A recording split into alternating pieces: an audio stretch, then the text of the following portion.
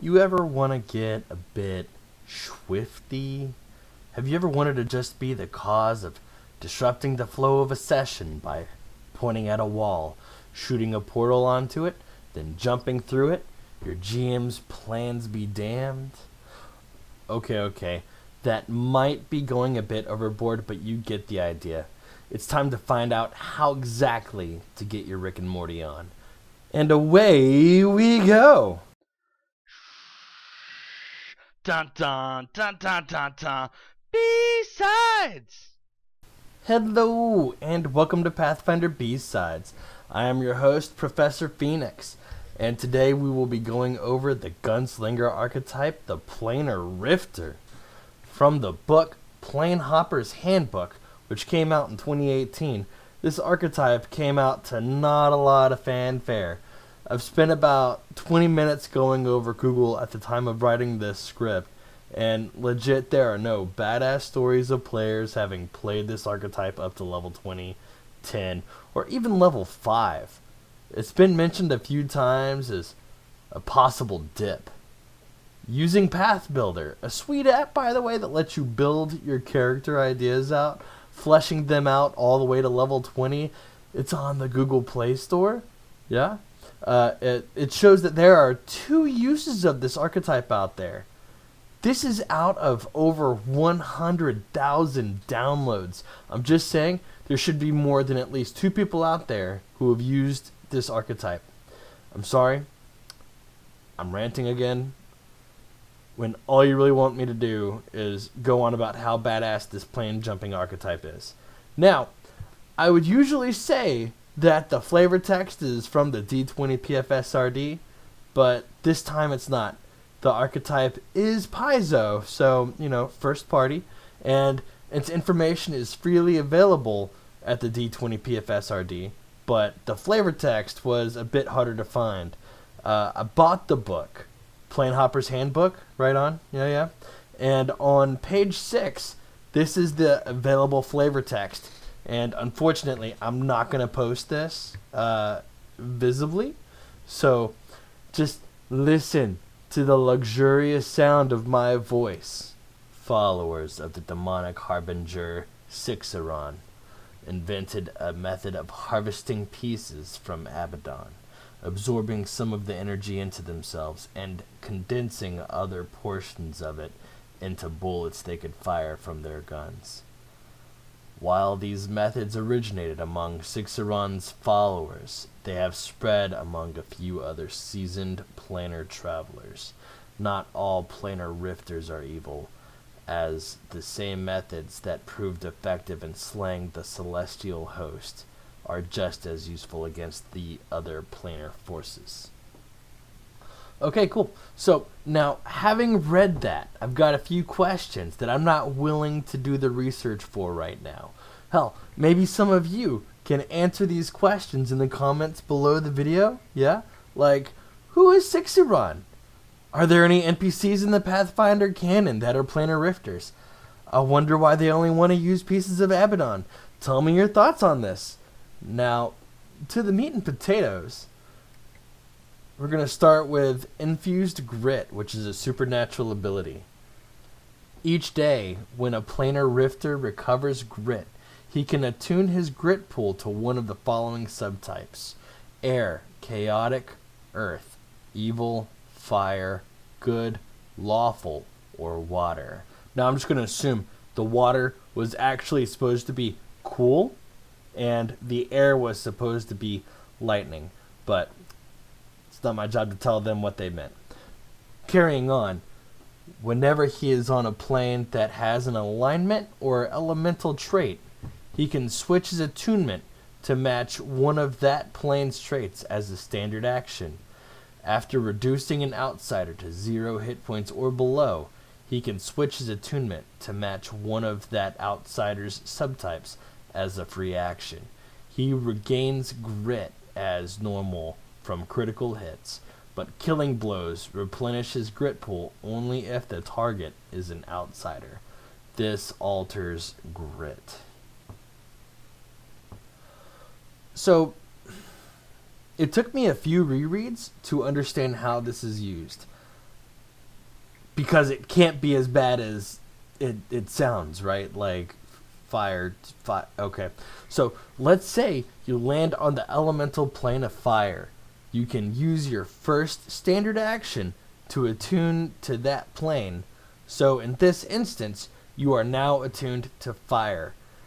If you kill something that is an outsider, in general as a subtype, then you can get a point of grit back. Remember this example. We will be using this one quite a bit. Now, let's talk about your deeds. A Planar Rifter gains the following deeds. Infused Bullet as a supernatural ability. At first level, a Planar Rifter's bullets carry the essence of a plane to which his grit pool is attuned, striking true against creatures that shrink from that plane's nature. As long as he has at least 1 point in his grit pool, he gains the following benefits. If he infuses his bullets with an alignment, his bullet damage counts as that alignment for the purpose of overcoming DR. If he infuses his bullets with an element, half of his bullet's damage changes to an energy type determined by the element infused. Acid for earth, cold for water, electricity for air, or fire for fire. This deed replaces the Deadeye deed. Okay, so there's a bit to unpack here. Using our wary traveler, let's call him Mick. While on the plane of fire, Mick attunes to fire, and now his bullets do half fire damage. Mick is a medium human, so his revolver does 1d8 at this point. He rolls a 6, so 3 of his damage is fire, and 3 is non-magical piercing. How useful would this shot be against your average resident of the plane of fire? Let's look at Mr. Medium Fire Elemental here. Yeah, that's lining up just as I thought. He is immune. So effectively, the fire damage won't actually do anything with the residents here. As of right now, this is absolutely not worth the swap for Deadeye. Let's see if this ability gets any better with age. Planar Surge, another supernatural ability. At 7th level, a Planar Rifter can spend 1 grit point as a swift action to change the attunement of his grit pool to any alignment or element. This new attunement remains for 1 minute, after which time the grit pool becomes unattuned. So now Mick, can spend a grit point while on the plane of fire, and Mick can change his attunement to cold for a minute, using his revolver to do cold damage for 1d8 damage.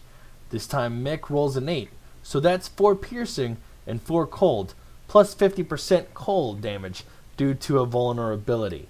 At this time, Mick should have at least a BAB of plus 7, so he can make 2 shots this round, squeezing out a bit more damage possibly.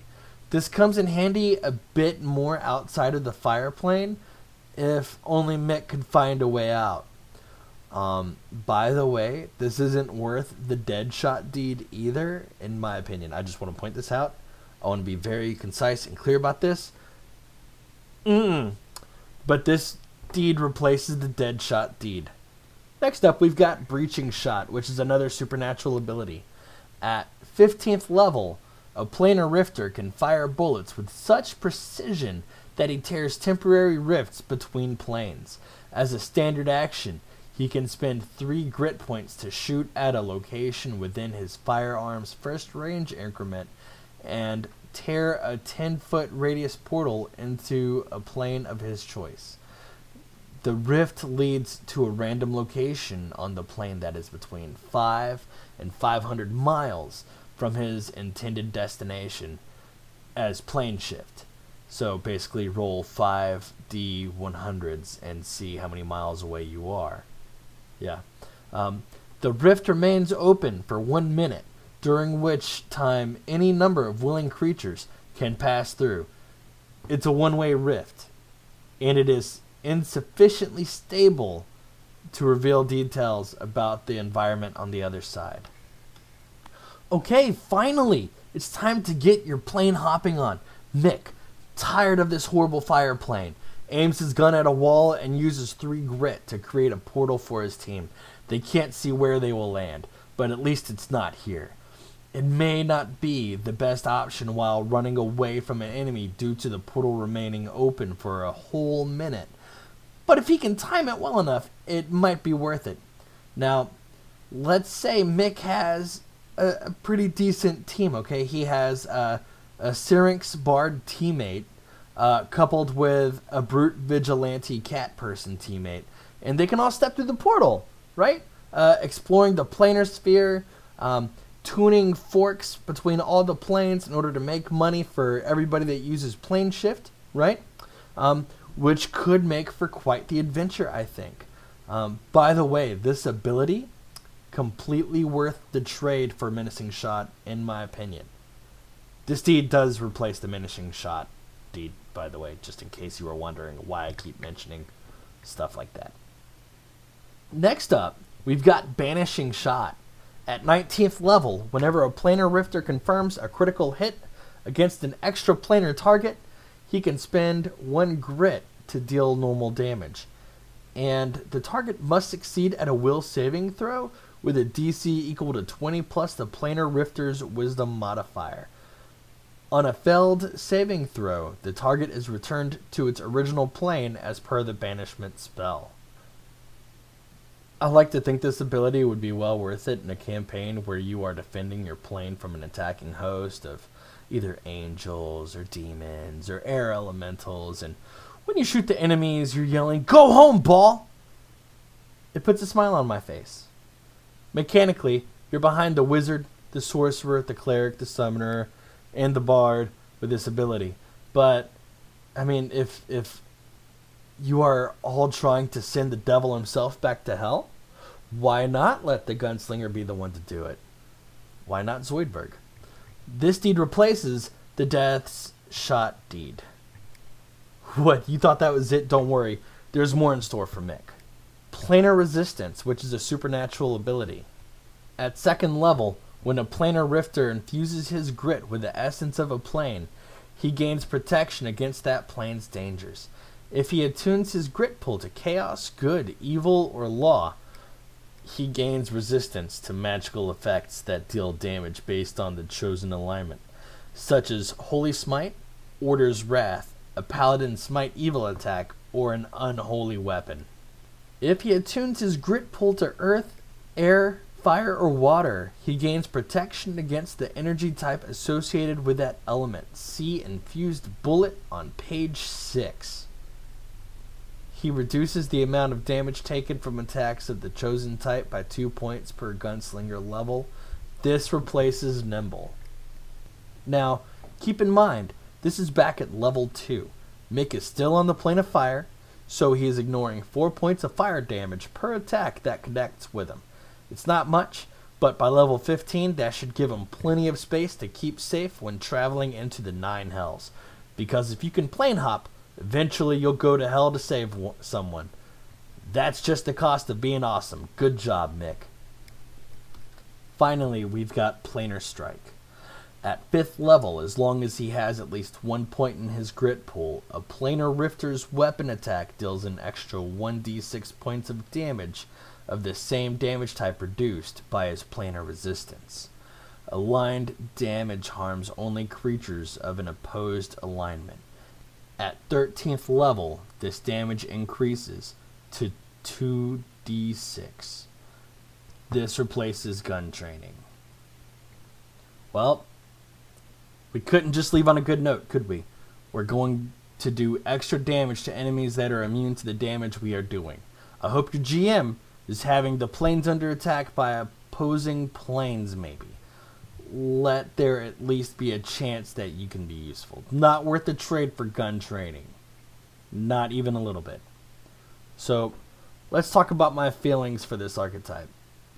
I like the idea of it. My main problem is, your GM will be building a lot of their game around your archetype.